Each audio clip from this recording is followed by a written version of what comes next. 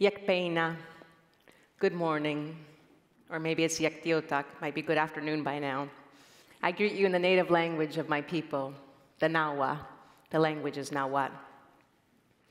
Greetings to the Lisjan and Muwekma and all Ohlone peoples. Honor to all of our ancestors and elders everywhere. I was 4 years old. I was sharing a bedroom with my 3 siblings in a very small house in San Francisco. One night, I woke up because I was really afraid. I heard drums, dum-dum, dum-dum. I went and got my mama, and I said, "Do you hear them? They're coming after me. Do you hear the drums?" She said, "No. Who?" I said, "The Indians." And as I got more scared and more afraid, it drummed faster and harder, dum-dum, dum-dum, dum-dum. And it turned out, it was my heartbeat. I was 4 years old, scared of my own heartbeat and scared of my own people. My grandmother's generation suffered through La Gran Matanza, or the Great Massacre, in 1932. Upwards of 30 to 40,000 indigenous peoples were killed in just 2 weeks in El Salvador, aka Cuscatán. They were murdered for speaking their native tongue in public. They were murdered for wearing traditional dress. And they were murdered for having a face that looked like mine. Her generation was taught to survive by never seeming indigenous, disclaim all the roots, a feat that was not difficult because the Salvadoran government removed Indio from the census in 1930 in an attempt to officially eliminate all native people. My mother's generation was taught to feel humiliated for being outed as an Indio. Indios were considered stupid. My generation and my first-gen American schooling taught me to be afraid of Indians and their savagery. I was taught that Indians were violent against peaceful pilgrims. I was taught patriotic songs and the Pledge of Allegiance because it meant my freedom. So at 4 years old, I was scared of the Indians and the drums. Why? Who taught me this? Let us hearken back. Here's a grossly oversimplified history of about half a century. All right, here we go. Europe, 1300s, the bubonic plague. Wiped out between a third and half of the population. Somewhere between 25 and 50 million people died. Terrible deaths. Just decades after that, they started to make their way over here to the Western Hemisphere. Despite Enlightenment, medieval torture practices were still in place, like the rack. The Middle Ages, all the way up through arguably the 1800s, Europe was full of war, famine, pestilence. It was a time of great suffering and great scarcity. So imagine the trauma, the intergenerational trauma, the depravity of spirit they experienced. And they brought all of that with them here in the 14, 15, 16, 17, and 1800s. And they found themselves here in this stunningly beautiful land of abundance.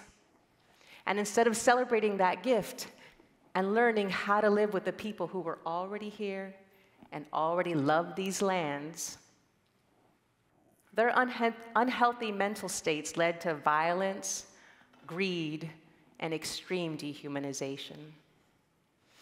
In order to control lands, colonizers from Belgium, England, France, Portugal, Spain, the Vatican, they committed many genocides. Genocide, meaning the killing of thousands of people to control land and territory. And as genocides go, and as the Lakota Nation versus US documentary says, they made invasion look like self-defense. And then they criminalize indigeneity. Trauma, when left unaddressed, can turn into a callous disregard for life. That callous disregard for life that allowed for such brutal bloodshed and later the transatlantic slave trade is the same callous disregard for life that allows for exploitation of the land, extraction of the minerals and nutrients a rampant pillaging of the earth, mass denaturization destroys the natural world and the human spirit, leaving room for that disregard for life to turn slavery into mass incarceration, thanks to the 13th Amendment. Prisons, bastions of hypercapitalism. My dear friend Naanan, who's been in a Texas prison for over 30 years, since the age of 17, for a crime, by the way, that he did not commit. He spends $1.92 for a 30-minute phone call. If just half of the state prisons in Texas have the same phone system as Naanan's prison, that would amount to $3,538,944 in 1 month. $3,538,944, the amount of profit these companies make off of human suffering is abhorrent. A private company called Securus has 3,400 contracts with facilities across the nation.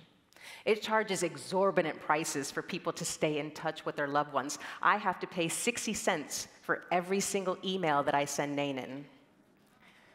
That's why it's a $1.5 billion company.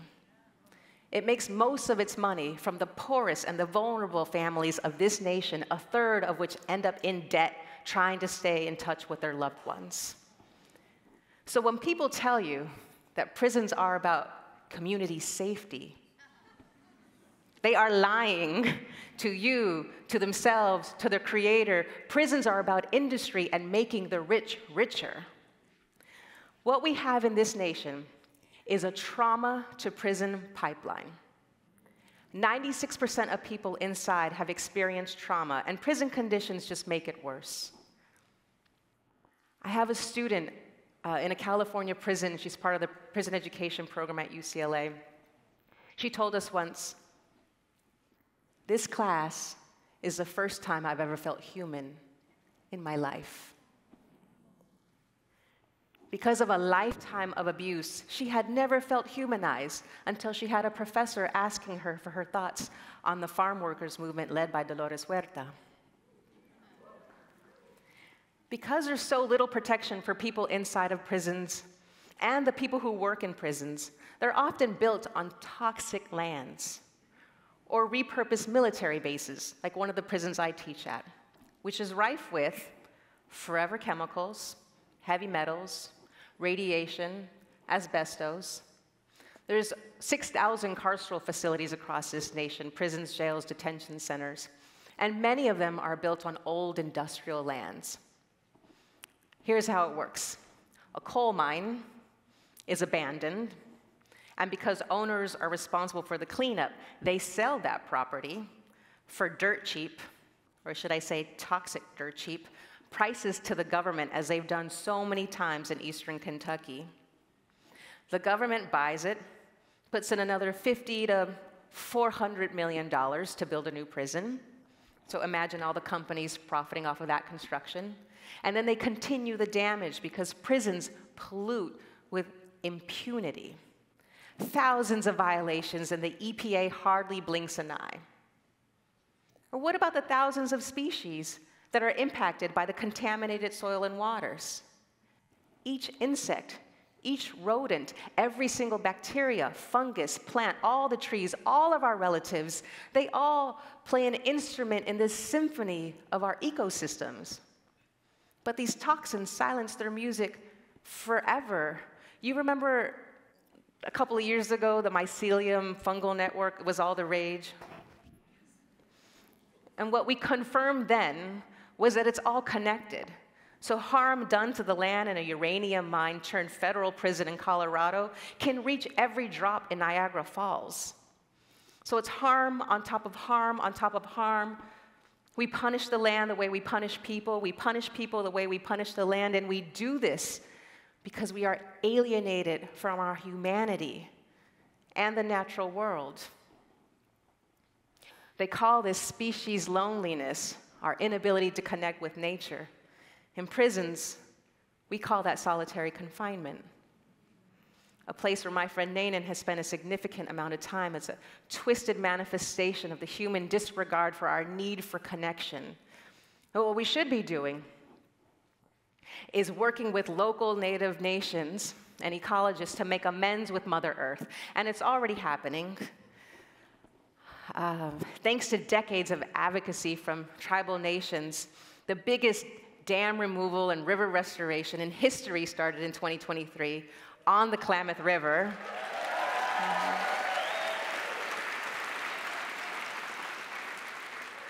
We heard about this yesterday from Sammy.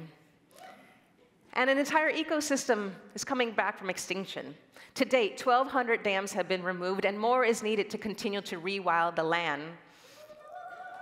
Just as the border walls, prison walls, apartheid walls have to come down, so do those dam walls. And forests. So for centuries, indigenous communities across the world have been using cultural burns to help forests flourish. This practice was outlawed in California in the 1850s, and guess what happened? Major wildfires began. Who remembers Smokey the Bear? He taught us only you can prevent forest fires. He trained me to think that anybody who started a fire in the forest was evil and a jerk. And just like that, thousands of years of wisdom went unheeded, and a shirtless bear, whose name doesn't even make any sense given his message. He trained generations of children to think that the real enemies were the only people who truly knew the land. But thanks to decades, I don't even know how long, of advocacy, the law changed in California, and now indigenous communities across California are starting to practice cultural burns again.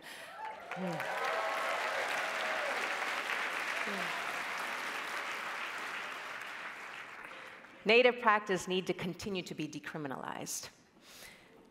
And the mighty Maori of Aotearoa, they've secured personhood for a river, a lake, a mountain. They are world leaders in teaching the globe how to indigenize. And here's the thing, if we don't do it willingly, if we don't undam the rivers and undo the shackles and the prison cells we've put the natural world and our people in, nature will resist. The largest lake west of the Mississippi was drained for farmland and for residences in the Central Valley of California. But then in the very wet winter of 2023, rain re-flooded 150,000 acres, and Tulare Lake came back.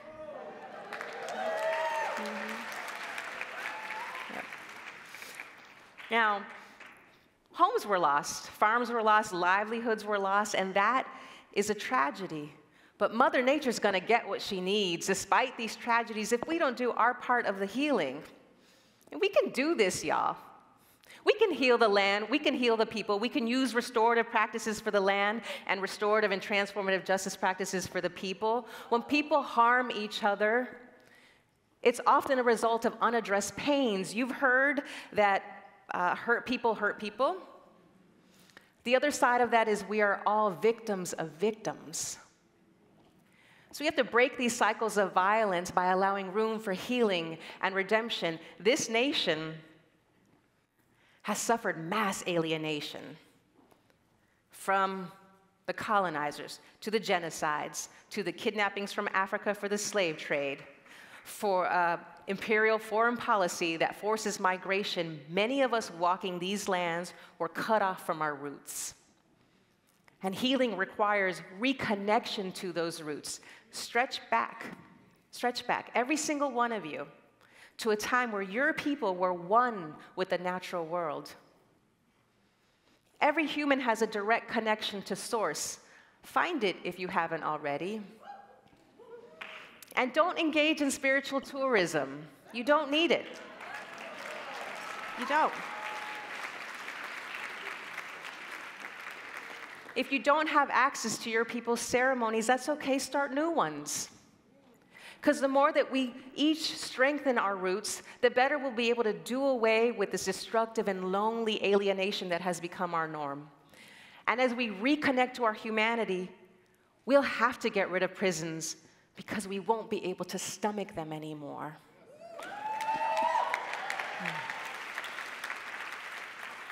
We've only been stuck here because of a crisis of imagination, but what we learn from the artists is that you can imagine things into existence. So imagine this. You're looking at a concrete building, razor wire everywhere, sniper towers, zero vegetation. It smells acrid. You can sense the human suffering from being in cages. Now let that image shift into a healing center. Various structures, various shapes, spacious, it's open. The colors are warm and inviting. It's meditative. There are trees, plants. Importantly, there's a garden. People are growing things. This place is alive.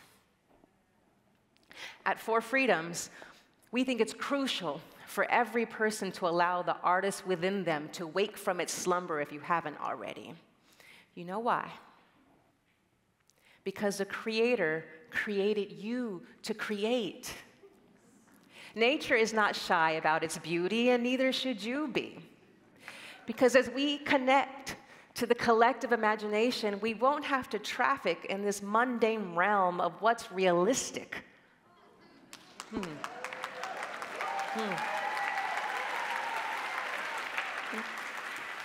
got yourselves now, though, because there's something I want you to do. So what can you do? I want to ask something deeper of you. What I'd like is for each of you to strengthen your relationship with truth.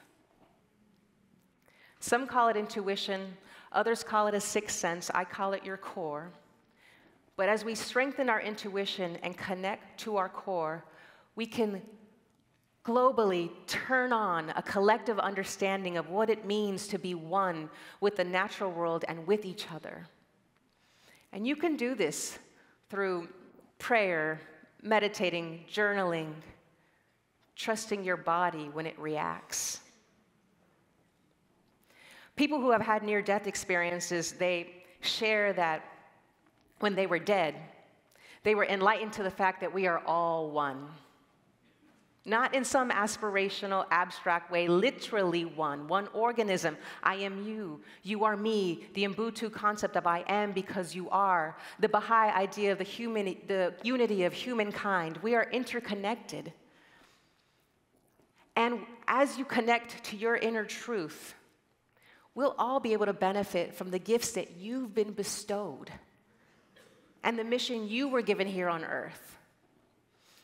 And if we don't listen or we choose to ignore our intuition, then we'll do things that people respect, but that's sucking the life out of us. You will make other people proud, but you'll wither away inside. You'll do righteous things, but you'll betray your own heart. Rumi says, your heart knows the way. Run in that direction. My own journey of the last 10 years of listening to my truth has brought me back to my heart. Now what?